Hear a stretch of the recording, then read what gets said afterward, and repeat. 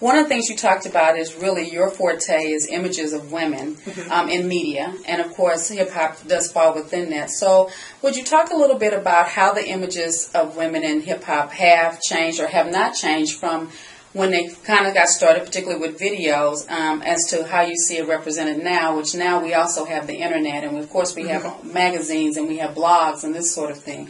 How have you seen it change or shift in any kind of way? Well, I think that the sort of everyday afternoon kids coming home to watch videos has changed because there's so many other avenues, so many other images that are available to them. Sure. So, but do I see progress in the sense of there's more sensitivity to the kind of shaping of images and multidimensionality of what it means to be a woman in the industry? I don't necessarily see that as much as I would like. Okay. I think it's not as blatant anymore, which is a good and a bad thing, because it doesn't necessarily signal that those attitudes and ideas have changed, but that people are a little bit more savvy in how they deliver them. Okay.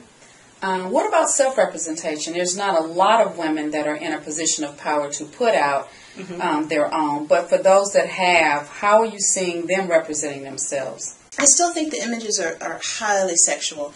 And whenever I have these conversations and, and I call particular names, people get upset and that kind of thing and just go, oh, no, that's my favorite.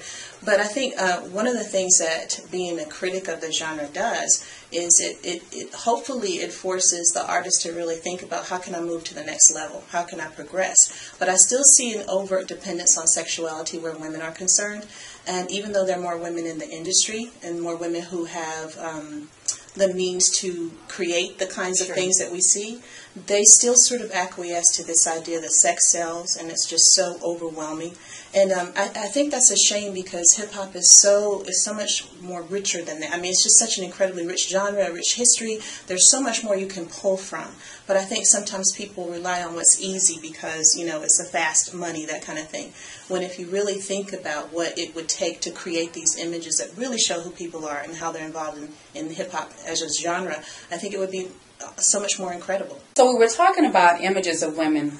So who's doing it positively? What women are out there producing positive images of women within the hip-hop or within media that you see and that you think or applaud as doing it well?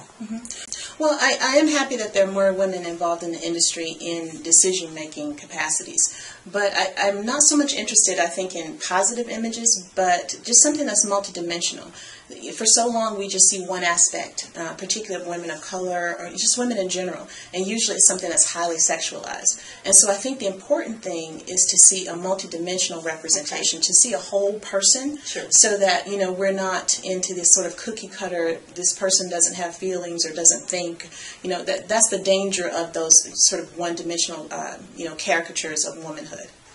I have 8-year-old identical twin girls, and we're often invited to talk about whether they should be out there in some kind of way in the media.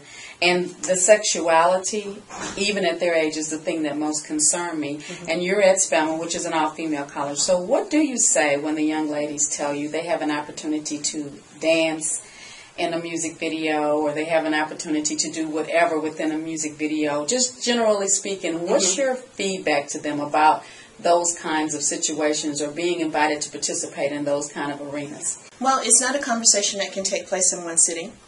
I definitely think it's a conversation that you have to have over and over and over again. But one of the things I try to remind them about is sort of the legacy that they enter into when they come to Spelman or any college, because they're assuming leadership positions. And one of the things you have to think about is where are you leading, your generation to. So they need to think through those things and also remember their history and where they come from. And what I really concentrate on in my own teaching is making sure that they understand the connections between archetypal images and the same thing that we see now. So that when they say to me, oh, but I can make, $1,500, I have to ask the question, what is that worth and what is it costing you to do that? And so we have these kind of conversations a lot, particularly in a city like Atlanta, where there are many, many opportunities to involve yourself, at least visually in the genre. But the thing that I try to do is build relationship and to really get them to think about the whole picture, not just what's going to happen in the next 5 minutes.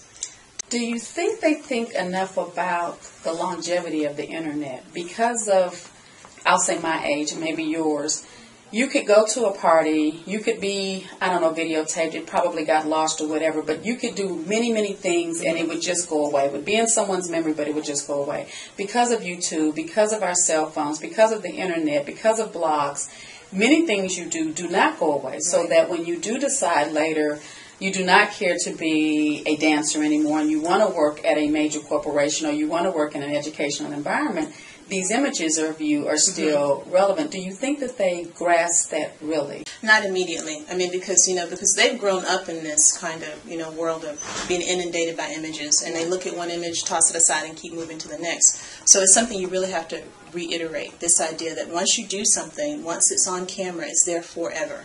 Right. And so you really, and I always say, try to make sure your 18-year-old self doesn't do something your 36-year-old self can't handle. Right. So just to really think through, how is this going to appear 20 years from now? What will this mean? Am I doing this because this is a long-term thing I want to get into, or is it just something fast I want to forget about it? So, yeah, you have to really talk about this longevity of these images. Well, tell us what you're working on next or now, whether it's relevant to this specific topic or something else. And you also got a job change, so tell us a little bit about that too. Oh, yeah. I have two things that I'm working on. I have a novel that's coming out in October. The ebook will come out in October, and then the hard copy is coming in November. Okay. And what's interesting about it is I really feel like it's a real Spelman project because the publisher is Tina McElroy Anza, who was class of 71 at Spelman. Sure. And then the cover was done by a student who was in my very first class at Spelman. Her name is Marta Sanchez, and she's an artist, and I called her and asked her would she do the cover for me, and so I really feel like it was a real family affair kind of thing, so that everybody contributed. The name of the book? The name of the book is The Book of Ephesus. And can you tell us just a little bit of what it might be? Sure. It's it's about a woman who is just everything in her community, and I really love biblical stories, and so I was reading the Book of Hosea, which is a story about the priest who marries a prostitute to show sort of this metaphor of God's love for His people. And I started thinking about that, and I thought, how would that work today if this really incredible, well thought of person marries somebody who the community thinks is beneath them. Sure. And then I thought it would be even better if the priest was a woman. So so she so it's a love story. Okay. So very nice. We'll look forward to reading that, and certainly I'll make sure that the library acquires a copy. What's the second? The second thing I'm really excited about, I had an opportunity to meet with people from the American Psychological Association, and they have a Healthy Images campaign that they're doing. And so I thought that it would be great. They needed people they wanted public service announcements. Sure. And I thought it would be great if my film class could do that. So this fall, my film class are going to be doing a series of public service announcements for middle, elementary, and high school students on images, and then they'll get sent out to PTA meetings and that kind of thing. Okay, now, did you figure out how to get Michelle Obama to come and do the Let's Move video and all of that here? Not yet. I'm working on it, though. Well, I spent last year on sabbatical at Duke University and working on a completely new project. I have always loved speculative fiction.